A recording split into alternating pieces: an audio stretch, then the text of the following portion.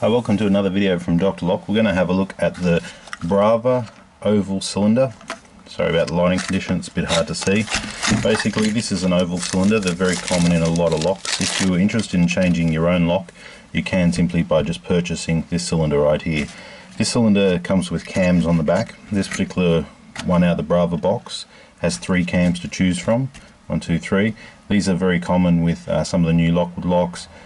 With flip bolts that you turn the key and it pops up, or other particular ones that such as mortice locks and things like that. So they're the most 3 common cams. If it doesn't have the right cam, you can simply take the cam off the back of your lock and fit it to the back here. You undo these 2 screws, you take it off, make sure you don't have the keys in the lock, then you put the new cam on and you tighten up these 2 screws. Then you can put it back inside your lock. The retainer hole is right there, so once you put it in your lock, you just tighten up the retainer and that will hold your new barrel into place. If you want to save money and save time rather than calling a locksmith, yes, you can buy this cylinder and try and do it yourself. It comes with 2 keys and you do have the option for more keys as well. For further information, please go to our website and email us. Thank you.